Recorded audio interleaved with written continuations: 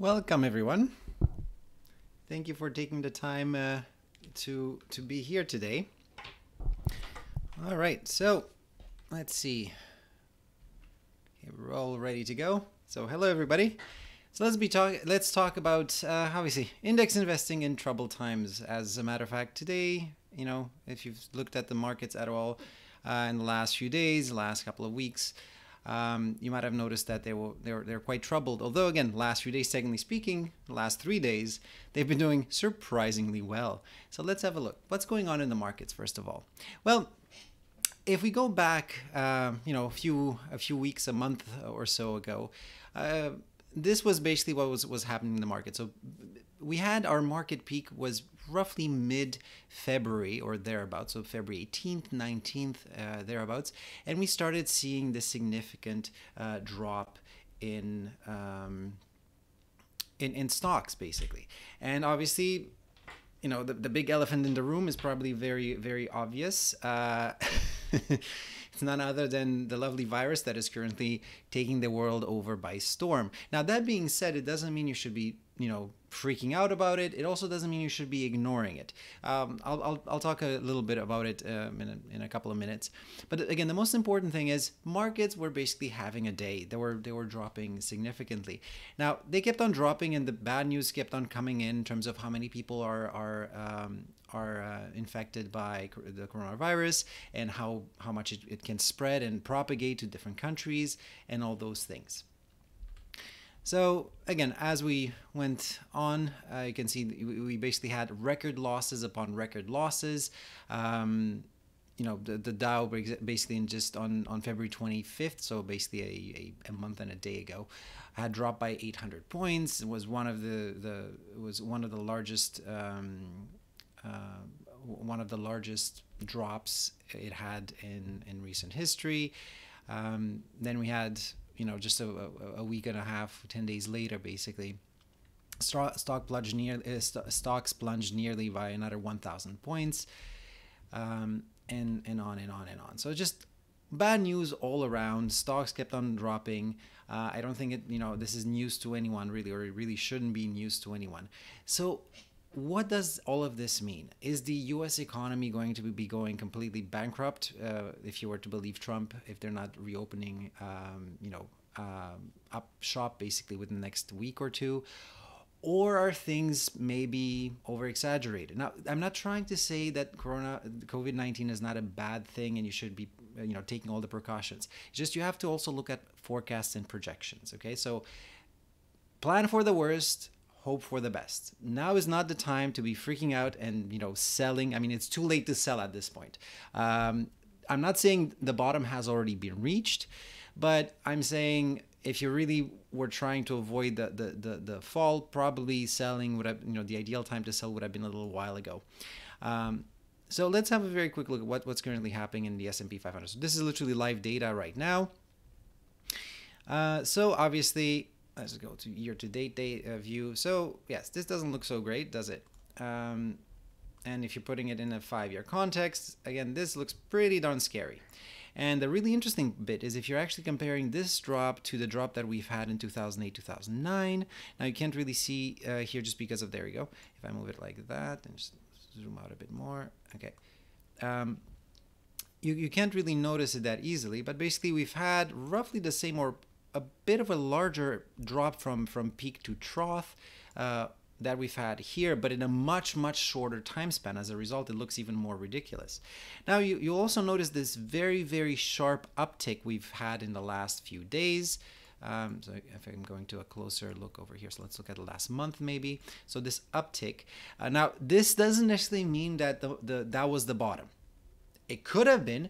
No one knows. Honestly, no one has a clue how good or bad the news is going to be over the next few days. Statistically speaking, however, there will be a lot more bad news in terms of number of cases, both in Canada, US, and internationally, before those numbers drop. And I'll show you a little predictive model in a second. Again, those are just their exponential growth models. As a result, even a tiny difference of 0.1% in terms of how many new cases there are from one day to the next can make a significant difference in how many people get impacted by this, based on projection models in terms of how many people have it, and as a result how many people unfortunately have complications or might even pass away from it. Now obviously today we're talking about how COVID-19 impacts the markets. If this would have been 2019, we would be talking about how Bank X failing or company Y failing and how that's going to impact the markets. Believe it or not, according to most experts, today, the way the markets are going today, despite the fact that the value of individual stocks and entire ETFs or mutual funds might have dropped by 20, 30, 35%, depending on which sectors you're looking at, if not more. You know, systemically speaking, so if you're looking at the entire system, today we're much better off than we were in 2008, 2009. This doesn't mean that things cannot get worse. It also doesn't mean things cannot get better, right? So no one really knows exactly how bad things will be, but you have to take the numbers in context. Now, one of the main reasons why stocks have been rebounding is because virtually everywhere, in most industrial nations, they've been announcing various stimulus packages. Canada has been, has announced $107 billion in various measures currently being implemented, and most likely a lot more to come over the next few weeks as we progress with this. The U.S. obviously has passed their $2 trillion bailout bill, if you will, or again, we're not going to call it a bailout bill, but basically the $2 trillion that is supposed to help, make sure that people don't go hungry, and that people that have lost their jobs have at least some form of income for the time being. So based on all that news, the market has obviously, that's very positive for the market, right? It's not the end of the world. It turns out things can fix themselves. So as a result, we see this very sharp increase. Now, I would like you to caution you that yes, this might have been the bottom. Maybe, no one knows for certain. But at the same time, you might also have an issue where basically as more negative news will come up over the next few days and weeks. And what are those negative news? Well, you'll start companies starting to report their earnings, and obviously, depending on what country you're looking at, whether you're looking at data from China, which basically has been more or less under lockdown they're restarting the machinery right now, but depending on which areas of China, for example, you're looking at, you might have had 1 or even 2 months of quasi or full quarantine. So as a result, those quarterly numbers, once they come in, will be a lot worse than they would have normally been anticipated back in a few months ago. As you start seeing additional European countries and other countries all around the world, as their various companies start announcing their numbers over the next few weeks and month or so, in terms of how are they doing in terms of profits, in terms of how many sales they have. Obviously, when you're shutting down the economy, numbers are not going to look great. As a result, those numbers will impact stocks, will most likely impact stocks again. Will they drop to the exact same levels they were on Friday or go below? It's anyone's guess. But there's a good chance that things will at the very least drop significantly and before they bounce back up. Now, depending on when the drop occurs, maybe things recover, maybe we go back to, let's say, let me just put this under maybe a year to date. We might go up to, I don't know, to where data was about 2-3 weeks ago, and it might, drop back down from there, or things might just compound. Again, it's really anyone's guess. So the whole point I'm telling, so if it's anyone's guess, then what's the point in talking about it? The point in talking about it is to avoid making emotional decisions.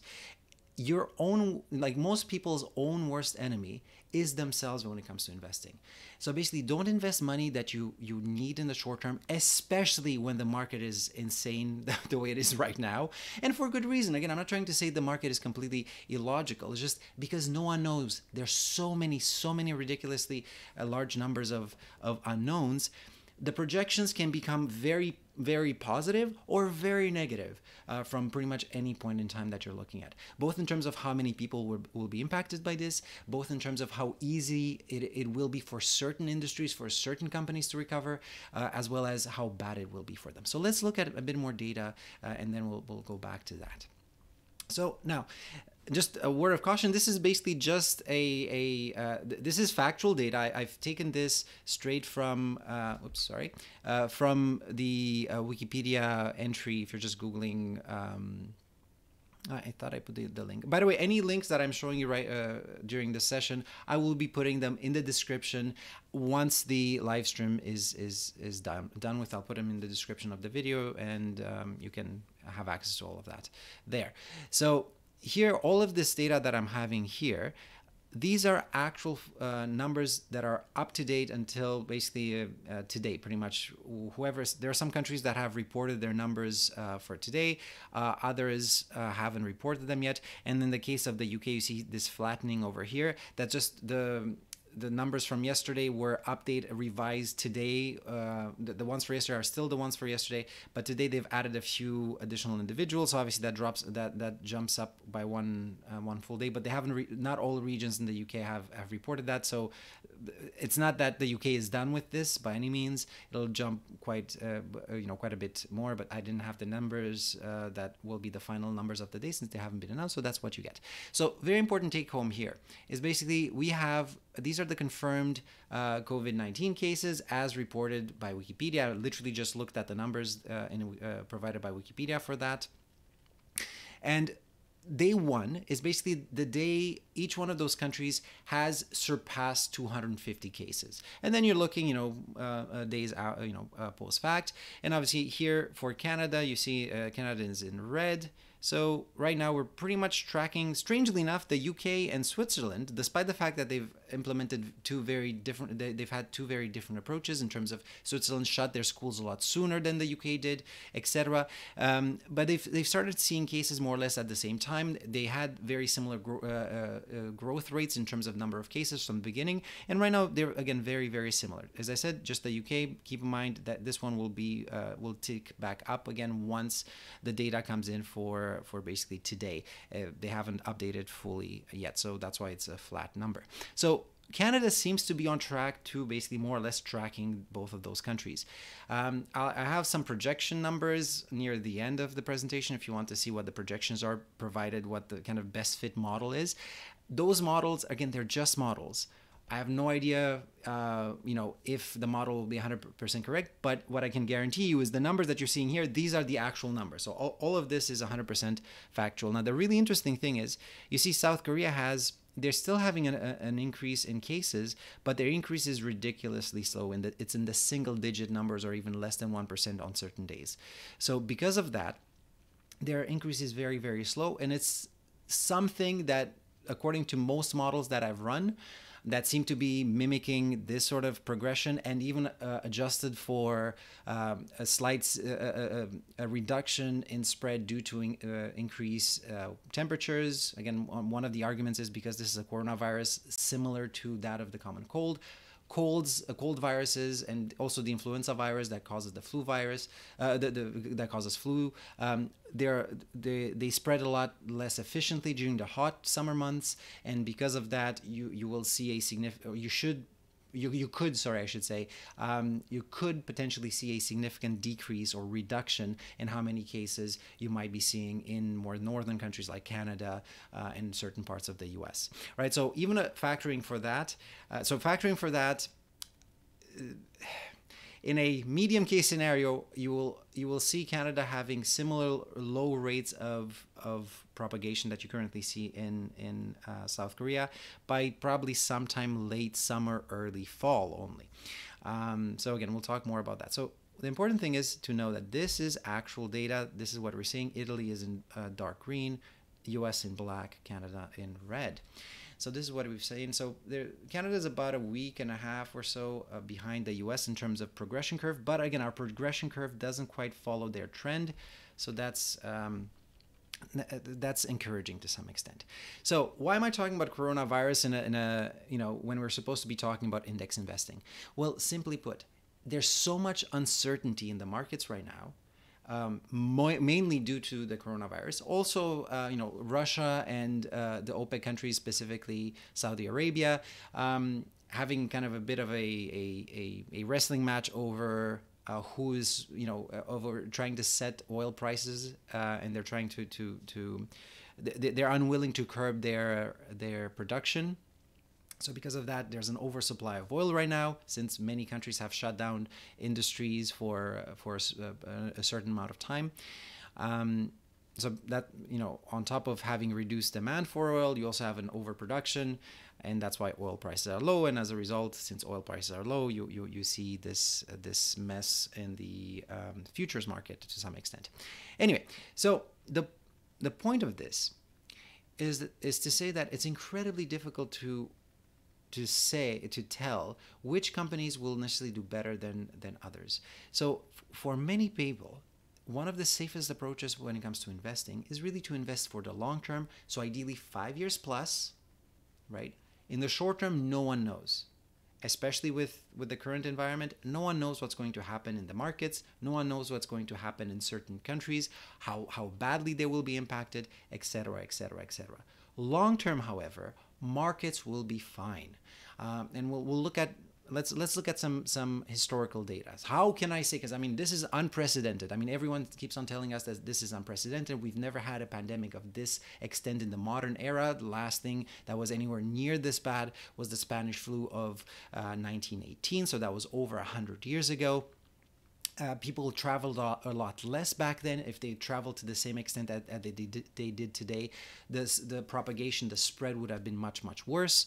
So how on earth can I be so certain, and most economists be so certain, that things will be okay long term? Well, I cannot guarantee you any one specific country, any one specific country will have a X number of people that will be impacted. No one knows exactly how many people will be impacted, how many people will unfortunately pass away or have severe complications from this. But what seems obvious is that the death rate is probably around between about 1.7% and probably 1.9% once you factor in everyone that has been impacted, and once you can actually test everybody. Currently, obviously, the death rate is closer to between 2 and about 7%, depending on what country you're looking at. 9% in certain cases, just because you only see the worst case scenario type of thing. The individuals that have the most severe symptoms, there's many people that you don't necessarily notice. Now, a 1.7% death rate or a 2% death rate is pretty bad death rate. Flu only has 0.1% or thereabouts, so it's about 20 times as bad as the flu in terms of how many people it can actually kill. So while we cannot tell for certain how many people might pass away in one country versus another, or one global region versus another, and how many companies as a result will have to shut their doors because there's a reduction in demand, or companies, especially air travel companies, might have issues for a few years to come, even if COVID-19 goes away and never comes back, although most experts seem to agree that it probably will come back at least once or twice before we develop a vaccine and enough people will be more or less immune, or at least have the vaccine to reduce their rates. So because you don't know, one of the easiest things to do, or one of the things that makes the most sense when it comes to investing, is literally just invest in everything, since you don't know how badly or well certain sectors will be doing, and how badly or well certain economies will be doing, especially in times of ridiculously high volatility as we have today. So because of that, this study, again, I'll post the links in the description of the video once the live stream is done. So you can see here it's by JP Morgan. I can just very quickly show you what this looks like, just so you have an idea. So it's a PDF. It's a 46-page PDF. And literally, I'm just taking some of the key findings here, and that's why I want to give you the links. If you're interested, you can read more about them yourselves. Right? So what they did is they've looked at the Russell 3000. Those are the 3,000 largest companies in the US in terms of their value, their market capitalization. So you multiply the price of a share by the number of shares that a company issues, and then that's how you figure out how much a company is worth, also known as market capitalization. So the market capitalization of the Russell 3000, the 3,000 largest companies in the US that are publicly traded, publicly owned, is basically roughly 98% of the US stock market. Which is, whenever you have 98% of something, you pretty much have the entire thing, right? So it's a very good margin, or a very good indicator of what the U.S. market has done. And basically, J.P. Morgan asset management team has looked at how the market has performed from 1980 to 2014, so over 35 years. Now, the really interesting thing, which a lot of people don't think about, if you're looking at market average performances, we're used to things that are more or less even. People are used to the typical bell curve, right? So this is a standard bell curve. Oops, sorry. There you go. So this is a bell curve, right? So most things follow this normal standard distribution where you have roughly half of cases that are above average, half of cases that are roughly below average. And whenever people think about index investing, people that don't necessarily understand how index investing works, they say, well, indexing just gives you average returns because it's just math. You have, if you're buying a little bit of everything, obviously you will only have market, your returns, the returns of your portfolio will only give you whatever the market average gives you minus whatever your management expense ratio is. So since most people think of stocks or believe that stocks in terms of their returns, in terms of how many stocks do better than market average, how many stocks do worse than the market average, they think it looks like this, like a standard normal distribution, which for things such as height, weight, many things like that, in most cases you have this standard distribution. Well, guess what? Stocks are not subject to a standard distribution. This looks anything but a standard distribution. If this was a standard distribution, you'd expect things to be right in the center right here. So basically you would have most stocks would be here like this. Okay, this would be a standard distribution. That's not what's going on when it comes to stocks. Okay, so what is this? So they basically looked at this. The black line here is the average return. Okay, the average return of or the average stock return. All right. And the red line is your median return. Okay, so what tends to happen is certain companies will go bankrupt.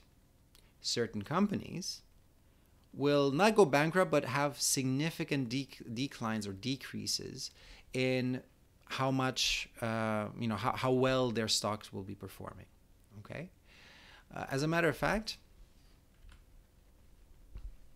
let me just erase this so it doesn't interfere there.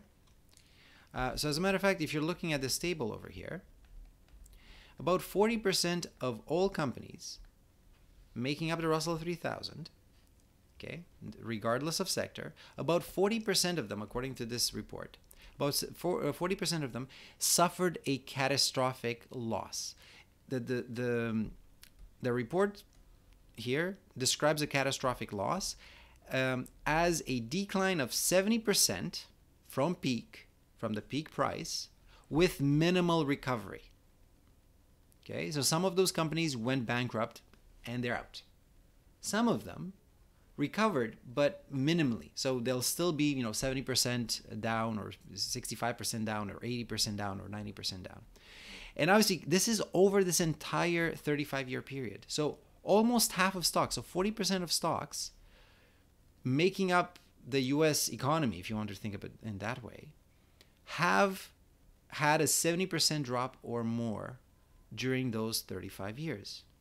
Now, obviously, those 35 years, we had the dot-com bubble, we had Y2K, we had 9/11, we had the Black Monday in 1987, where basically bonds and some stocks had dropped significantly.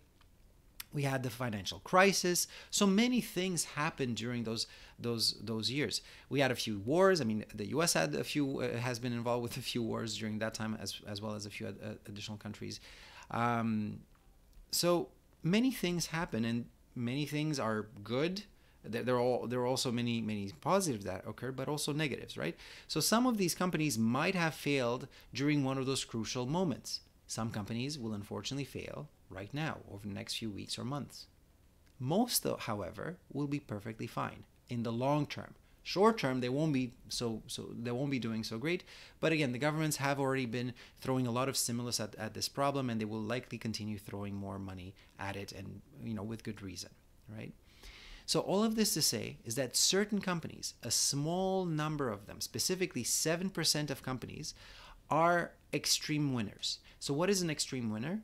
That's basically a company that does whose returns are better than 2 standard deviations from the mean. Okay, so that's only 7% of companies who are able to have returns that are 2 standard deviations or higher above the mean. Okay, so obviously most of us would love to be able to pick a handful of these companies that would make us wealthy overnight. Reality, though, realistically speaking, even if you do your research, even if you know everything there is to know about a company, sometimes things like COVID-19 can occur. Again, right now it's an international pandemic.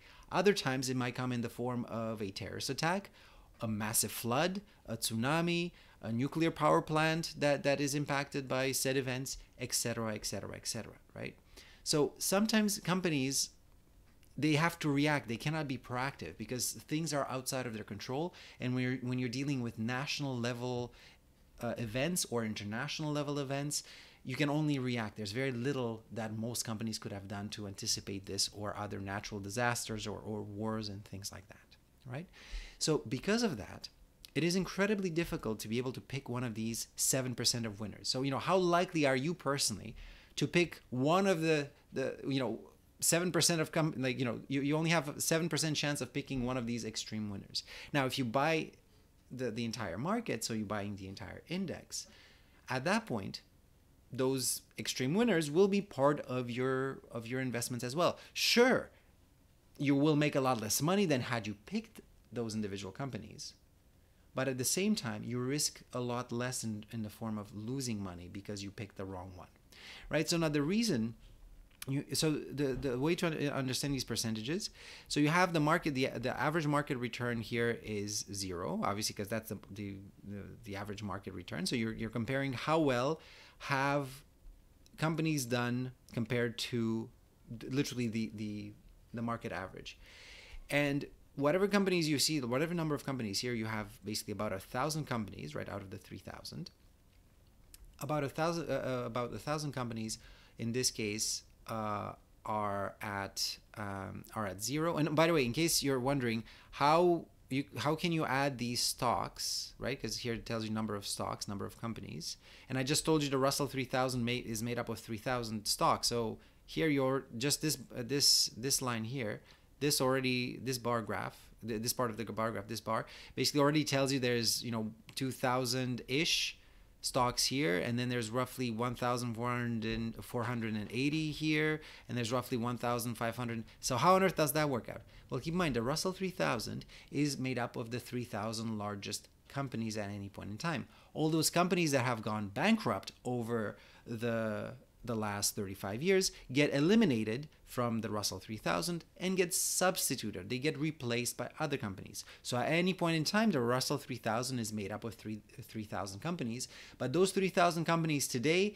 might be very different than the 3,000 companies that made it up 10 years ago, 20 years ago, and so on and so forth. All right. So because of that, you have you have a lot more companies that make up the Russell 3000 over a 35-year period than only 3,000 companies per se. So basically about 1,000 companies or thereabouts have, over these 35 years, have just done as well as the market, right? If you notice, a very large proportion of companies, if you were to add up all of these companies together, this entire chunk over here, they've actually done worse than the market average. Because if you had, if you got the average market return, you would expect to deviate by 0, right? You had that company, the stock of that particular company did 0% better and 0% worse than the market average over those 35 years. But many companies have done a lot worse. And that also explains how on earth can a company have a negative 450% return. You're like, well, I figured that if a company goes bankrupt, most you can lose is 100%. Yes. However, here you're not looking at total returns in terms of how much the market has returned. You're looking at how well or poorly have those individual companies been doing, or the companies in those categories have been doing, compared to whatever the market average return is. So if over a 35-year period, the average market return is 500%, then a company that scores in the minus 450%, they might have still given you 50% returns in total over 35 years. But if you're looking at the entire market, if the market had gone up by 500%, they're indirectly trailing the market by 450%. So they returned 450% less to investors than had they simply just been an average or had returned the average market return, right? And then obviously, then you have companies that can pretty much do an unlimited number of percentage points better than the average market return, because there's no upper bound limit in terms of how well a company can possibly do at any point in time, right? So another thing too is, in case you're wondering how come that there's so many companies that specifically outperform the market average by 2,050% over 35 years, well, it's simply that's where they just aggregated all companies that did better than 2050 and above. JP Morgan, when they compiled this report, they literally just put all of them. Otherwise, this would be a ridiculous graph. You might have one company that maybe went up by, I don't know, 50,000% or 100,000%, but it makes no sense to have a graph on that scale. So the reason there's a huge jump here is because that's all companies that are basically 250 or above percent more higher than the market average over all those years.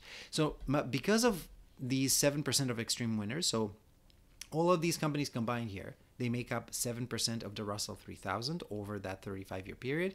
So because of that number of outperformers, that's actually what drags this market average quite a bit higher up than what you would expect if you were to see just a normal standard distribution. If all you had was something like this, right? You would expect the average company to perform here. So the average company to basically do 100% less well than the market actually did, okay? If there was a normal distribution, but there is not a normal distribution. So in summary, for this slide, the key takeaways to keep in mind is that companies, regardless of industry, okay, you see some industries are more dangerous than others. So if you're looking at information technology, 57% of those companies over this 35-year period dropped, their stocks dropped in value by 70% or more. And then utilities are probably one of the safest things. So that's, whoever is providing you with your electricity, with your water, etc., heating oil and things like that. Those companies are a lot more stable, right? So only 13% of them had a drop in share price by 70% or more with minimal recovery. Some of them dropped by 90% and recovered. Those are not included here, all right? So overall, 40%. So your chances of picking a company that might go, drop by 70% in value or more is about 40%. Your chance of picking a company that is an extreme winner is 7%.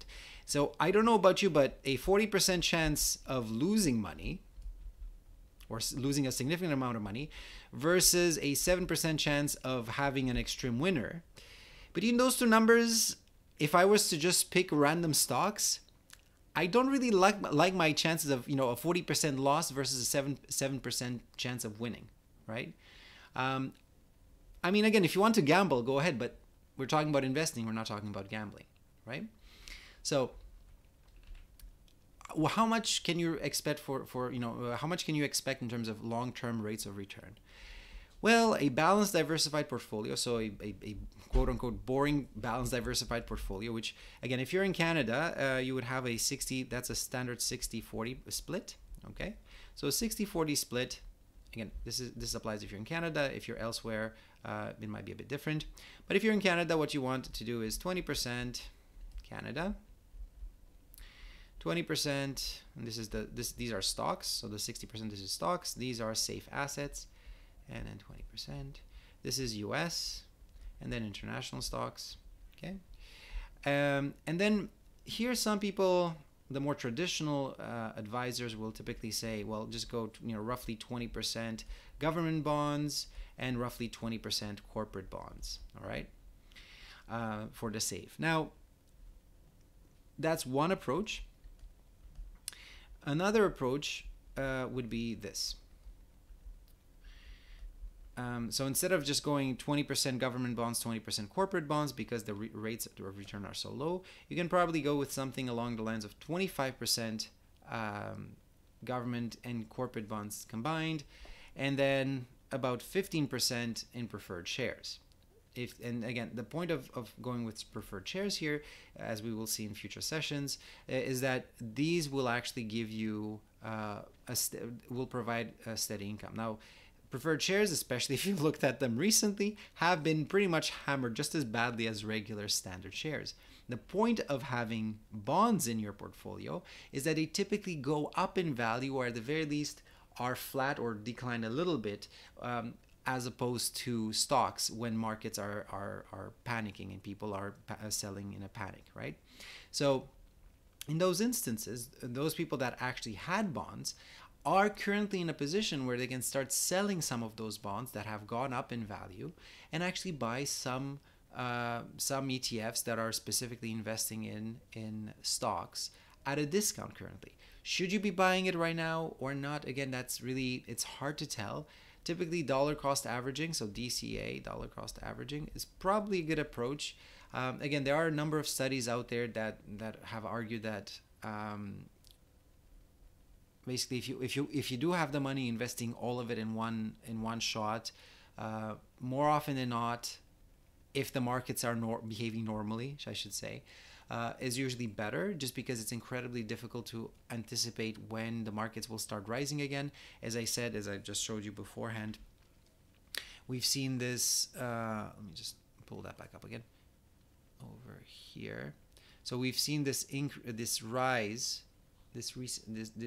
recent rise in stocks, right?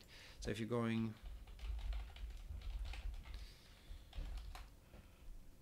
there we go. So we've seen basically the NASDAQ. Let's have a quick look at NASDAQ. Here we go.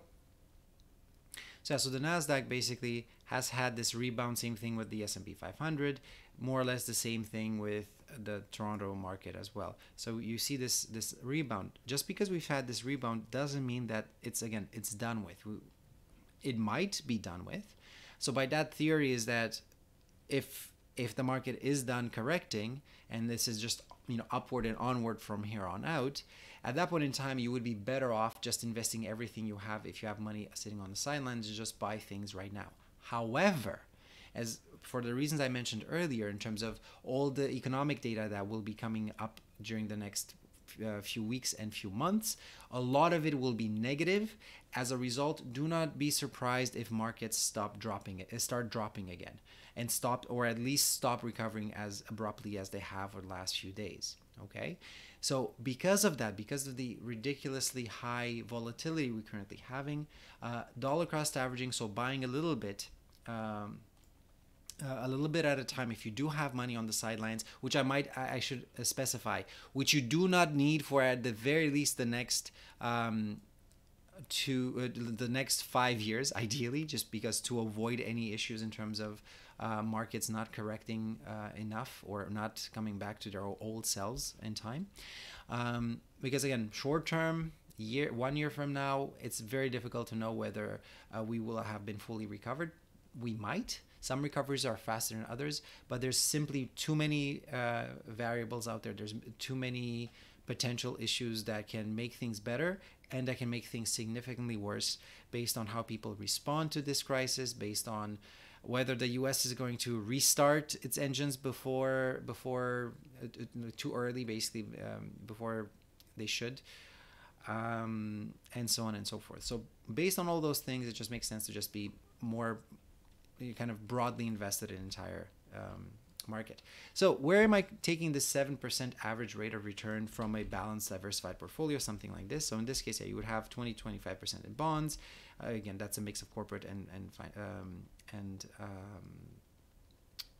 government, and then 15 to 20% in potentially preferred shares or other form of income. Now, keep in mind, preferred shares are there typically to provide you a steady cash flow, right? So if you're looking at steady cash flow, preferred shares make a lot of sense since they pay quite a bit more on a monthly basis compared to your average bond these days.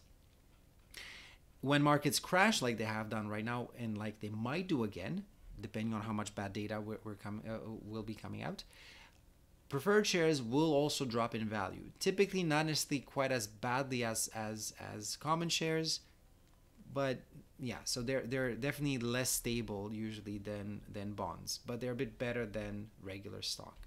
Anyway, so if you have a balanced diversified portfolio with the 60-40 split, this is roughly what you get to expect. So now this is from a report done by the Ontario Securities Commission. So they're the Canadian agency that is involved in regulating the stock market in Ontario. So basically the Toronto stock market, as well as a few other things. So they've looked at data over this 24-year period from 1963 to 2013, and they've basically looked at them on a monthly basis. In other words, for every single one of those 24 years, they basically went from, okay, so let's look at the 1 year time span, right? So when they're considering the 1 year, they'll look at, okay, so January 1st, 1960 to January 1st, 1961. What was the yearly return? Okay, it went up by, I don't know, 10%. I'm making numbers up. So the numbers that I'm telling you right now are just made up just to prove a point. Then they're looking, okay, February 1960 to February 1961. How did the market do? Oh, okay, it went up by 11.2%. Okay, 11.2, and so on and so forth. So they've done that for every single one of those 24 years, right? On a yearly basis. So it looked at the 1 year, at the 5 year, at the 10 year, 15, 20, and 25 year full. Again, the 25 years, they're literally just includes the entire time span. So that one really only has 12 months, if you want to think about it that way, right, of data. And all of this, it gave them basically this range. So best case scenario, regardless of if you started on a, in January or whether you started in the middle of the year, like on June or something, best case scenario, your 1 year rate of return of a balanced portfolio, historically, based on those years, could have been 86.93%. Worst case scenario, minus 39.16%. So that's pretty bad, right? And that's pretty good. So short term, 1 year wise, yes, there's a lot more potential upside. As a matter of fact, 73% of the time markets end the year higher than they started them at, right? So about 3 out of every 4 years, roughly, you end up making more money, or if you had stocks invested at the beginning of the year, you'll actually end up with more money than otherwise. But again, short term, that's a gamble. It's very hard to tell. And again, the 1 to 5 year range, depending on how steady and secure and safe your current level of income is, I probably, especially with markets the way they are today, I probably say stay away from investing in the stock market if you need that money in the next 5 years. And keep in mind, I'm not a licensed broker. I'm not a licensed advisor. This is, for information purposes only. Everything that I'm talking to you about, as I said, I'll include all the links in the description once this webinar is done with, or this live stream is done with. Just one thing to keep in mind, do bookmark the live stream. I do not post the links to my live streams in my videos. So it'll stay online, but it'll be unlisted. So if you want to be able to go back to it in the future, maybe bookmark it. Anyway, so yeah, so once you're looking at the 5 year plus, worst case scenario, you could lose about 2%, best case scenario, make about 27%, and on and on and on. Now, if you're looking at really long-term investing for your retirement, or for a couple of decades, once you're looking at the 20 or 25 year periods, worst case scenario, you'll make 6.66 or 6.95%. So which is pretty much in line with what other studies have found, that if you're a long-term investor, what you can expect from a balanced, diversified portfolio is roughly 7% per year. Okay.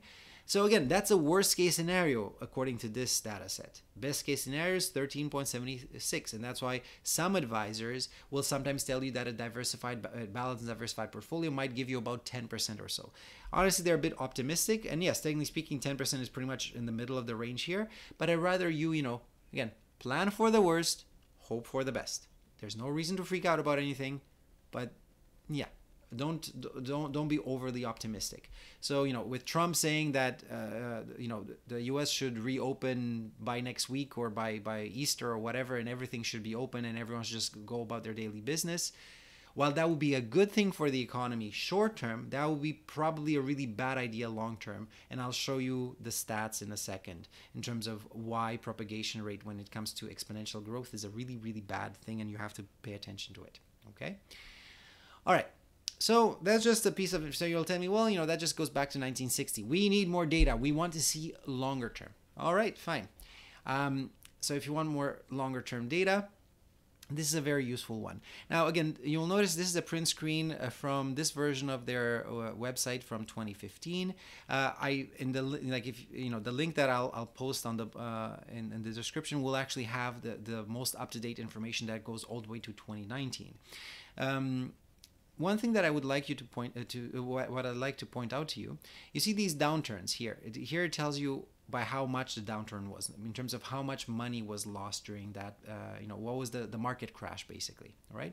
So here, markets contracted by 43%, 27, 20, 25, 39, 35, and 25. So that the data that I just showed you that basically went from 1960, that literally includes, and everything that you see in gray were basically short-term recessions or basically contractions of the economy, right?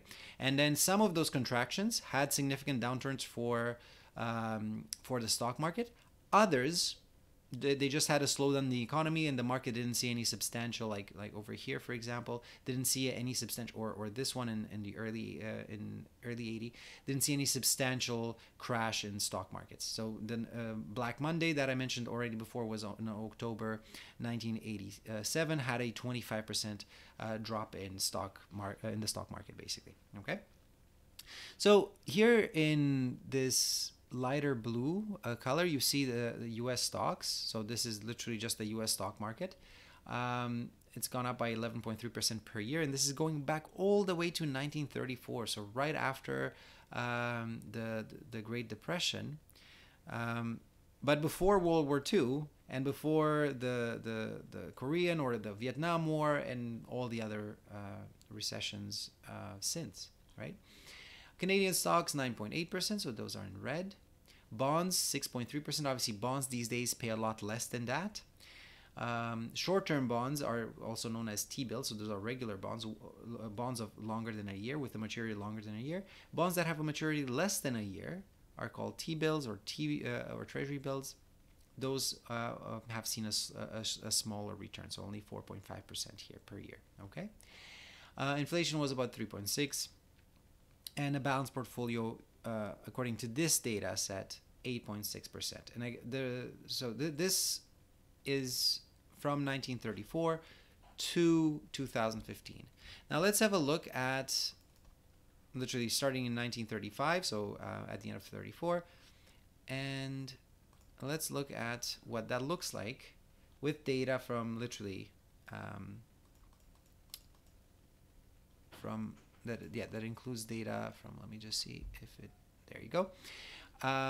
So these are also the best and worst years for different types of investments, as you can see over here. So this is the all time.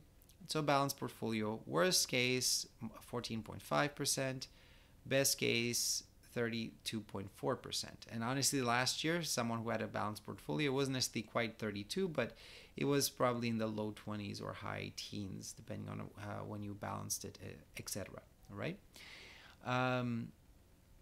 So those are pretty interesting rates of return. So those are the extremes. Okay. There we go. And sorry, just to make that clearer. So that's your best and worst 1 year versus 5 years. And you see why it's important when you're looking at 5 years for a balanced portfolio, according to this data set, over the entire history, so basically going back to 1935, you might make 1% or up to 21.4. That's why, guesstimating a 7% rate of return, not every year, but on average, that seems plenty reasonable enough, right? So keep in mind, yes, we're going through troubled times right now. Yes, it's one of those extreme economic and historical events, but so was World War II. So was the Vietnam and the Korean Wars. So was the 9/11 and the dot-com bubble, and then subsequently 9/11. And so was the recent financial crisis of 2007, 2009. Individual companies will fail. Certain industries will be impacted more than others. The market overall, however, will be just fine. The same way it's been just fine over, the last century or so, the last 80 years. The thing that no one can tell you with certainty is by how much will it drop and how quickly will it recover. As I said, maybe the bottom was already reached last Friday. I doubt it, but it's not impossible, right? So this is why it's important to have a balanced approach. Just realize that no one really knows the answer, and might as well just invest in a little bit of everything, because the market overall does come back, okay? And will come back. Okay, another important point here in terms of why you should be looking at investing in an entire market instead of just one specific country, is this basically looks at how large are the various economies compared to the economy of the world. So this is data from 2014, published in 2015, so it's a bit dated, but it's still more or less in line with what we see today.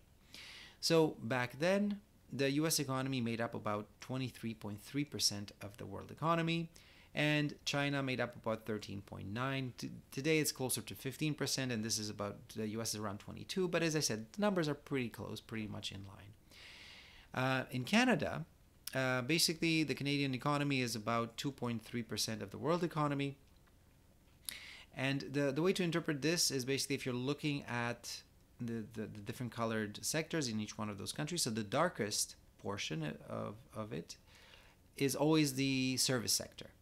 The medium color over here, that's the industrial sector, and then the lightest color over there, that's the agricultural sector. That's for the US. Same thing, and that just gives you a relative representation of how much does each one of those sectors contribute to that particular percentage. So in Canada, as in most developed countries, the agricultural sector is by far the smallest, and then the industry is the second smallest, and then obviously the service sector is the largest one.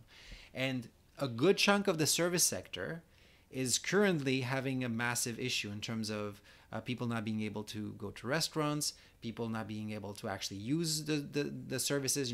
Hairdressers, barber shops are shut down, nail salons are shut down. Most dry cleaners, again, depending on where you are located, are also shut down. Some are still kept open to if they're close enough to a hospital to clean certain gowns and whatnot, if the hospital doesn't have their own cleaning system, etc. But so many companies are currently shut down, are currently unfortunately having to let some employees go, hopefully only temporarily, right? So that's the reality. And because our economies, the developed economies, tend to be very heavy on that service sector, unless the service you're providing happens to be something that you can do remotely, that's a gigantic chunk of the economy that currently is not being productive. And companies for whom the next few weeks and the next few months, their data sheets, when you're looking at, when they have to report their quarterly earnings, will be really bad. And whenever there's going to be bad reports, the stock market will again correct and at that point in time as well. By how much, I do not know. Okay, but I hope this points out the necessity to be diversified and invest a little bit in everything. So invest a little bit in again, whatever your home country, you should have a bit of a home country bias. So if you're in Canada, invest roughly 20% in Canadian stocks. If you're in the US, and then 20% US and then 20% international. If you're in the US, for example, at that point you would split your international exposure and your US exposure roughly half and half. So, for example, if you're a US citizen living in the US, you would invest, and you're going with the standard 60-40 balanced portfolio approach, you'd invest 30% of all your money in US companies, 30% in international companies, and then 40% in either just bonds, basically mix of government and corporate bonds, or that other mix that I mentioned to you, where you would have about 20 to 25% in government and corporate bonds, and the remaining 15 to 20%, in whichever case might be relevant to you, in preferred shares. Okay. So this is why it's important to invest in a little bit in everything, and especially again in instances like today where different countries are impacted to different extents by this mess.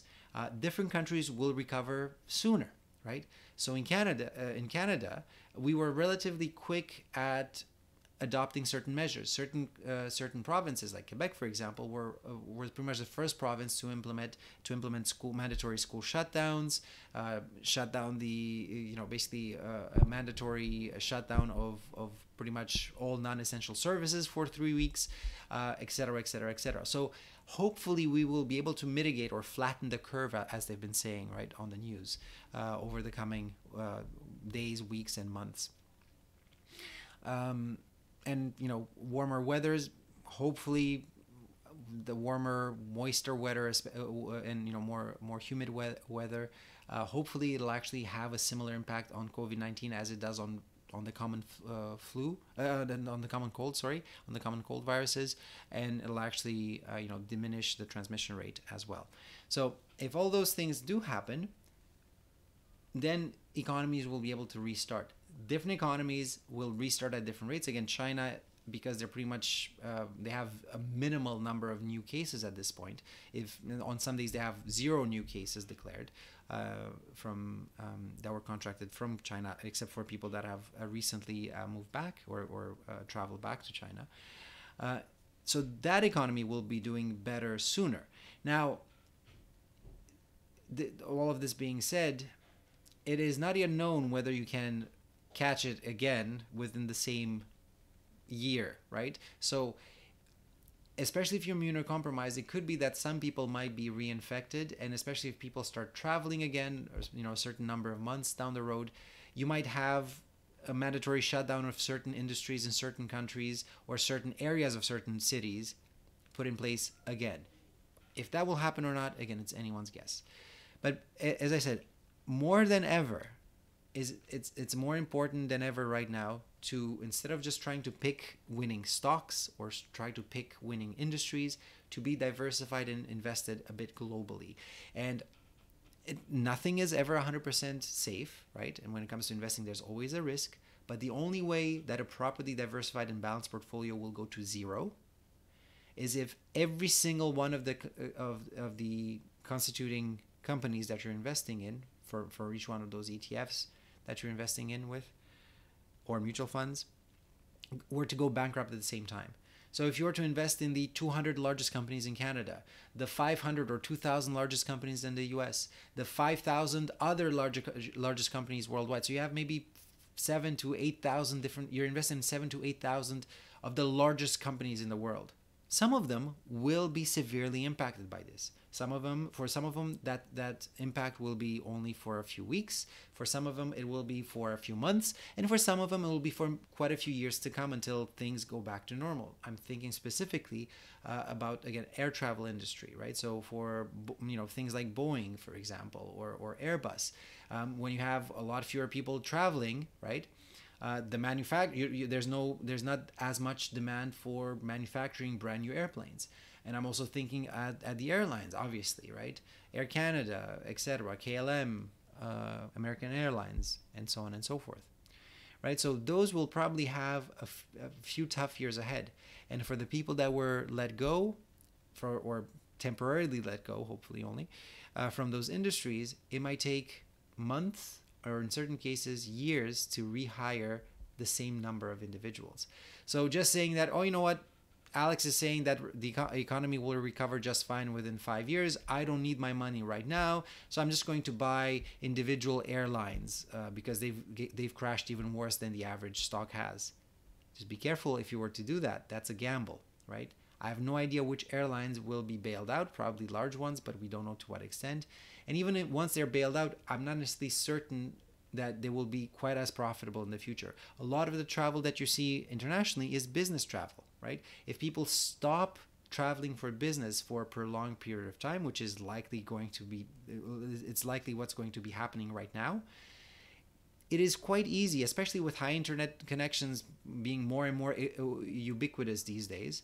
It is quite easy to just develop this new habit where most people will just not expect their clients or their future collaborators to actually send someone on site in person to have just a business meeting for half an hour and then have them fly across the country or across continents, right? In some cases, you will still need experts on location, but a lot of the teleconferencing that could have been done was not being implemented because of tradition, because of it's the standard norm in that industry. So you don't want to seem like your company, you're valuing your clients less and you're just having a conference call with them, whereas a potential competitor that might be vying for your contract with that company might be willing to send 4 or 5 staff over to do the presentation in person, right?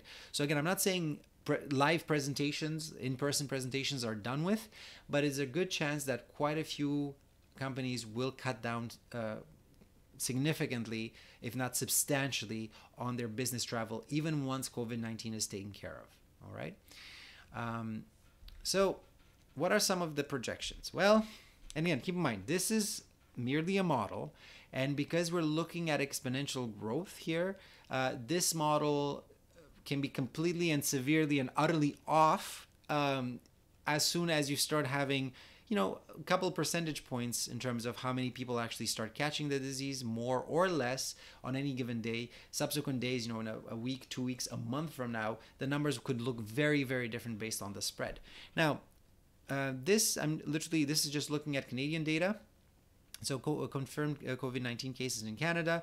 The orange line is basically the model, and this model basically uses a roughly 20 to 25% because it gets adjusted over time. So there are a few adjustments over here where basically once you start having a certain number of individuals that have contracted the disease and you have quarantine measures put in place, and once you start having things such as warmer weather and assuming that the propagation rate drops by more or less the same rate as you would have, you would expect it to drop if it behaves like the common cold, which is also coronavirus. At that point in time, you will, the rates actually drop significantly, close to just a 5%, 2%, etc. So long story short, in red you see the confirmed cases up until what has currently been reported today by the various Canadian provincial prime ministers, by the prime minister and the provincial leaders. This line at the end of the day today, the model forecasts 4,051. We'll see. The data is not in yet, but as you can see, it's pretty close to the model projections. Okay. So my next live stream will be next Thursday, just to see how good or bad this forecast is. And by next Thursday, assuming things don't change significantly or substantially by then, you'd expect 11,338 new COVID-19 total case COVID-19 cases. So not new cases, but overall cases by then. This doesn't mean that's the number of total people that at any point in time have the disease. That's just the number of people that have had it, and some of them will have will have been able to actually fight it off, basically, right? But that's just the total number of cases, okay? So that's just so you see the numbers of what the forecast of this particular model, which is just a model. I cannot guarantee you this will be accurate, but if things continue the way they have, you'd expect roughly 11,300 cases by next Thursday, by the next presentation. And now if you were to take the exact same model, so right now, what I just showed you in the previous slide is literally exactly the exact same model, same data. It's just that I basically zoomed in here. So the previous slide was literally just that little square over there. So if you were to zoom out, And again, here it becomes much more guesswork in many ways, because here you see it's not a perfect inflection curve. So you see here, right at this point, the curve shifts significantly. The reason that this one shifts significantly there, I'm using slightly different data from here going onward, because now you're basically at that point you're pretty much in mid-May. So temperatures rise. So I basically here I've added a new data to the model that would try to mimic the drop in spread if COVID-19 behaves like the common cold. Will it? I have no idea. If it does, then then it'll drop like that. If it doesn't and just the previous data holds true, then your numbers will unfortunately keep on going up like this. Okay. So again, it's a long term, it's a guess all over the place. Just I've been getting so many emails from students and colleagues asking me, do you have any idea of roughly where this is heading? Well, yeah, there you go. That's an estimate, but it's a very, very vague estimate. And what I'm hoping for is, to actually see this drop like that. And keep in mind, this is just the total number of cases. So this is not how many people at any point in time have it, right? If you were to, and I'll probably post by next week. I'll post one of those. I might post it in the description of this as well after I graph it tonight.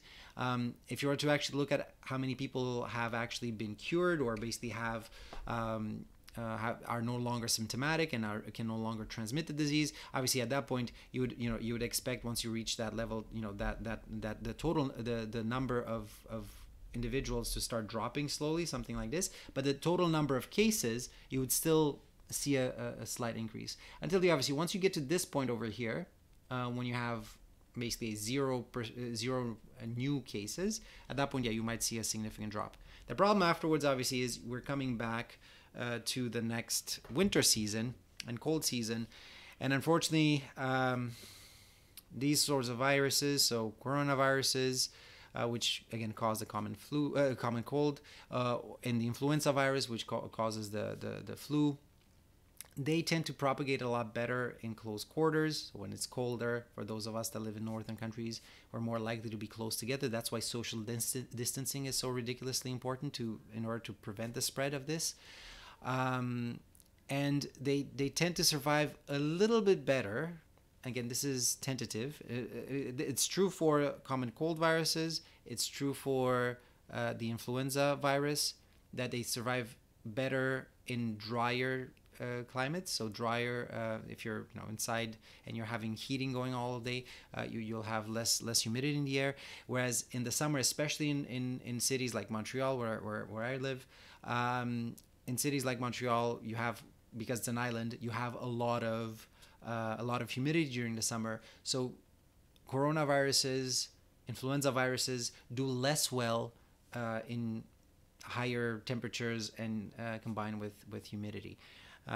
So because of that, I'm hoping that this drop in rates will actually kind of match of, if COVID-19 progresses at the same rate as most other cold viruses have. All right. Okay. So let's wrap this up. So what have we seen today? So number one is that roughly 40% of stocks do experience a price drop of at least 70% with minimal recovery over long periods of time. So unless you're incredibly good at picking individual stocks, you're probably much better off, statistically speaking, of sticking with just buying the entire index.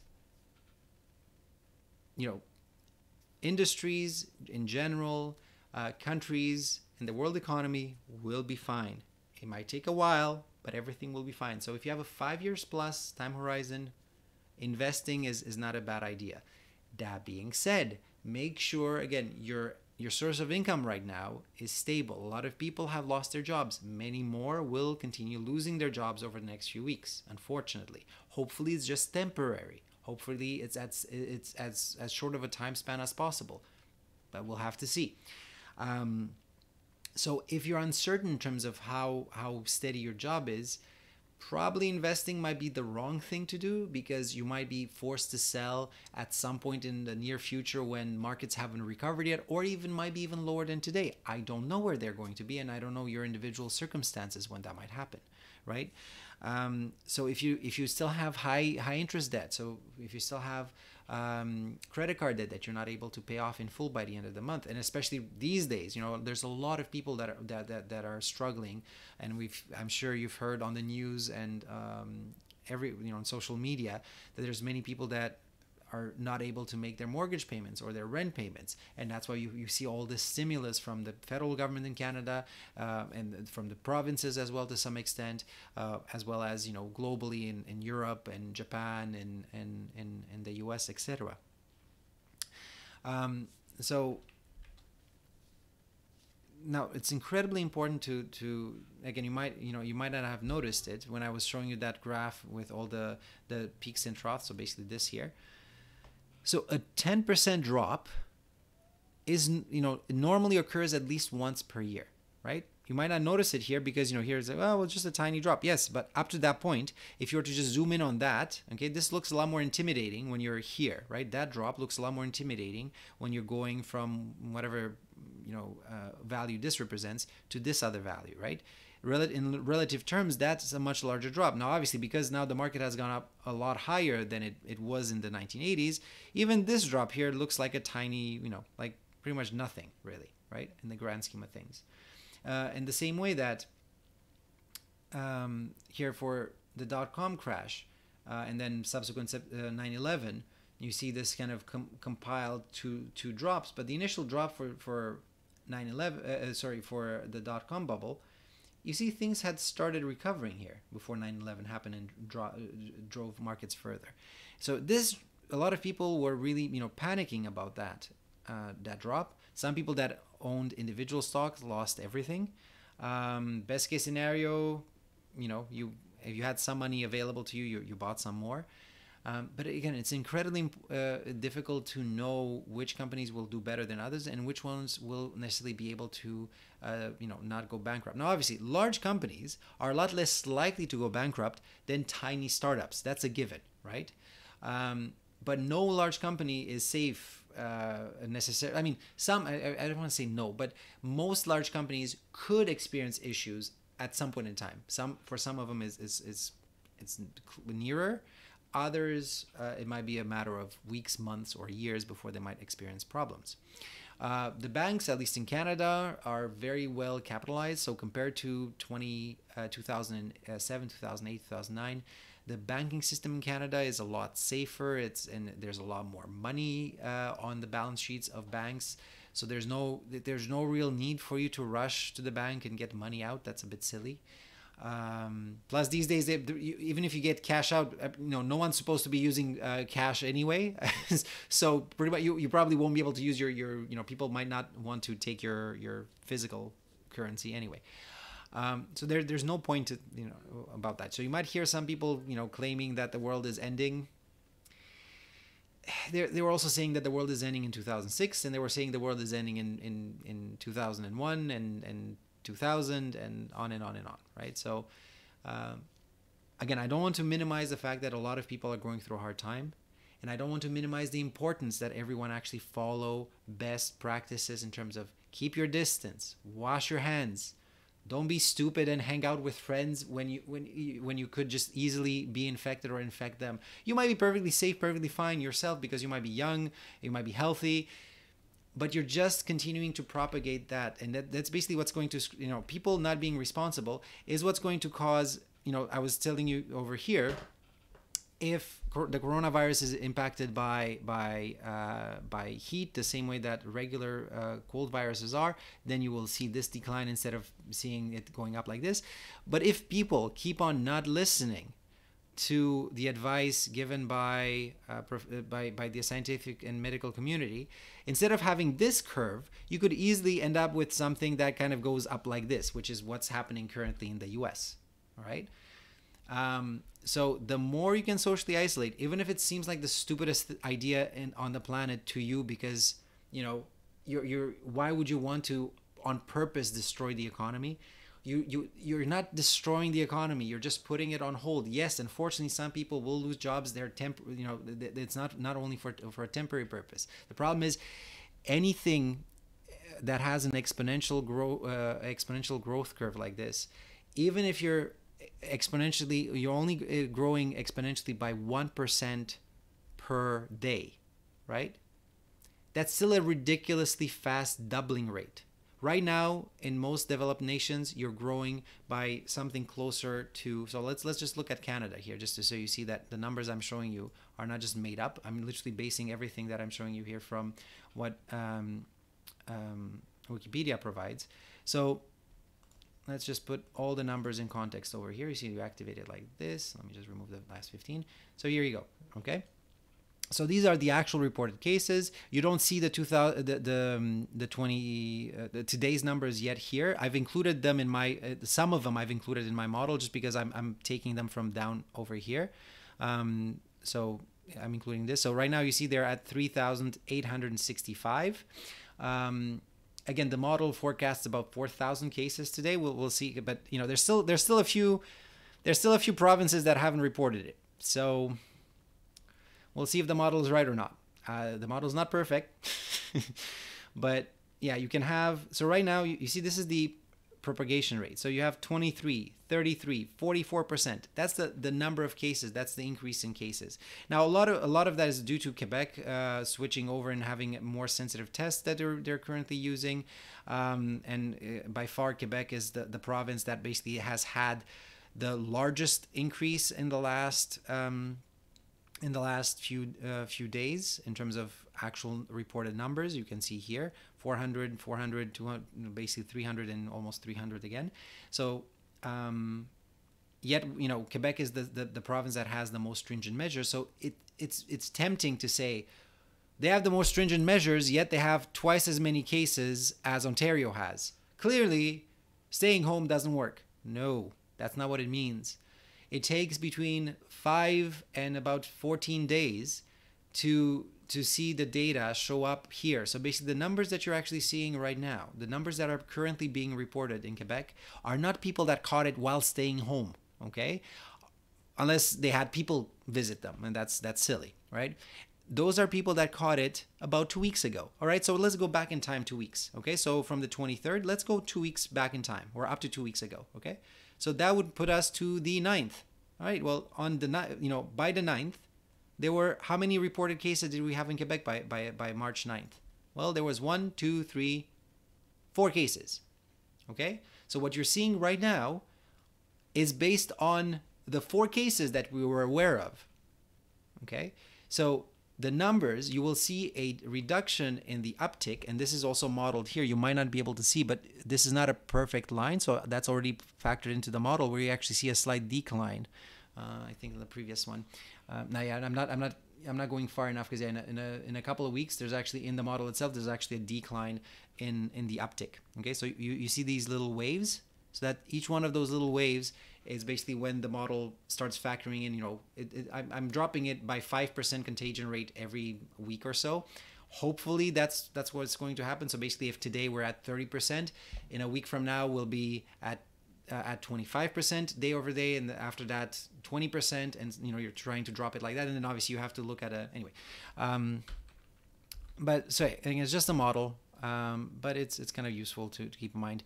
Markets drop by 20% or more every 5 to 7 years. This is what data shows us. You know, I haven't included it here. I'll talk about this in a future session. I'll also have a few, by the way, those of you, because I've been getting a few messages and emails from people asking me. Last week I said I would have a few videos. I've been super busy. Those of you that are from McGill, all of my workshops that were, or all the webinars that were scheduled, the workshops that were scheduled to be taking place this week and last week have been rescheduled as webinars starting, you know, next week. I'll send out an email to everyone, those of you that are from McGill, telling you exactly when those will be taking place so you can sign up for them. So I've been busy doing that. I've been working on a couple of videos, but I'm not done editing them, so I'll post them as soon as I can. One of them is going into detail about the coronavirus. as long as YouTube doesn't ban the video. I think the only thing they'll do, it's not eligible for monetization, but that's not why I'm doing this anyway. I don't have enough people to monetize. It's more I'm trying to inform people. So basically, it's important to take precautions and look at the data as a whole. Realize that the data that you're currently getting is based on things that have occurred 5 days up to 14 days ago. So if you don't see an impact right away in numbers, it doesn't mean that the current measures aren't working. It means you will only see how effectively they're working in about 2 weeks' time from now, all right, after they're being implemented. So Trump wanting to reopen businesses within the next week or 2 weeks or whatever he's been saying, that's not a wise idea. If anyone goes along with that, they'd be opening businesses before they have any clue to what extent the measures that have been put in place are effective. And because different states, different cities have implemented measures to very different levels, and not everyone is banning, or there are no real internal travel restrictions on most areas in the U.S. There are some that have been officially quarantined, or shelter-in-place orders have been put in place, but not everywhere. So because of that, you could easily have people in some area where you see a significant drop in cases because they've taken the proper measures, but then someone else comes visiting from outside that area and reinfects everybody. It sucks. It's terrible. This is, technical term there. It's terrible for individuals, for entrepreneurs, for startups, even for medium and large companies to have to shut their doors for a certain number of weeks. The way China managed to bring it down to zero, or very close to zero in terms of new cases per day, is by shutting down between 1 and 2 months, not a week, not 2 weeks. You need to see the impact, and you need to get rid of the people that can travel and infect others. Okay, the virus cannot live on surfaces. So which means if your workplace, someone was sick at your workplace and they smeared coronavirus everywhere, a few days later, all of those surfaces are 100% safe, even if you're not, even if no one has wiped anything, right? Even if you haven't wiped a single inch of that workspace, right? So shutting workplaces down not only decontaminates the workplace itself without you having to waste or spend thousands of dollars on cleaning. This doesn't mean that stores shouldn't be cleaning, because obviously you have constant flow. But if you don't have anyone there, you don't have to do that, right? Unless you're coming back to work within a couple of days. And then you're also limiting the number of people that might be sick at that point. If everyone just sits home for 2, 3, 4 weeks, everyone that is still home at that point hasn't been exposed to someone else. They're no longer a container, if you will, or a storage facility for the virus to spread. The virus no longer is in your work area, in your workspace at work, and then you can everyone can go back to work. It's just you need to wait longer than just a week or two. Okay, which kind of sucks, but that's how it goes. All right, so finally, keep in mind, nobody can accurately and consistently forecast the market, especially not when the market is doing what it is currently doing, because there's so much uncertainty. So I hope that's very clear. And again, I want to finish on a positive note. The market will recover, but likely with bumps along the way. And some of those bumps will be significant, especially if certain people convince their nation to open up shop again too early. Because imagine if things go back, they announce that everything reopens, and let's say cases are more or less controlled at that point. I doubt it, but let's assume, let's be positive, optimistic. If cases are under control at that point in time, but you haven't eradicated 100% of the population that goes back to work, the same way that it crept up on everyone right away, it can, you can have a second or third peak. So instead of actually seeing a plateau happen within the next, few months, you might have a slight decline and then a massive, larger spike. So yeah, this thing unfortunately is likely going to be around for a little while. And when I say a little while, most experts seem to agree that it'll probably stick around in one form or another for the next 2 to 3 years. I'm not saying we're going to be under quarantine for the next 2 to 3 years. That's not what I'm saying. Don't worry. What I'm saying is you will see a resurgence of this for at least a few years. It might just become a part of the common cold mix that we have. Again, I have another video that will, I'll try my best to post it tomorrow, because I'm almost done editing it, looking at a lot more of the specifics. And those of you that don't know, in case you're wondering, well, I thought I'm here to talk about finance. Well, how on earth do you know about this? Again, I'm not an epidemiologist. I am, however, someone who has a background in experimental psychology and neuroscience. So I know my way around a medical article. And I'm pretty decent with stats, and when it comes to having projections for propagation and things like that. Again, I'll cover this in a video, and I'll probably also cover it in future sessions if you look at the ones that are coming up. So again, thank you for taking the time out of your busy days to attend this live stream. I hope you found something interesting and useful. And yeah, I'll see you soon next week, for those of you that want to hang out again. Have a good one.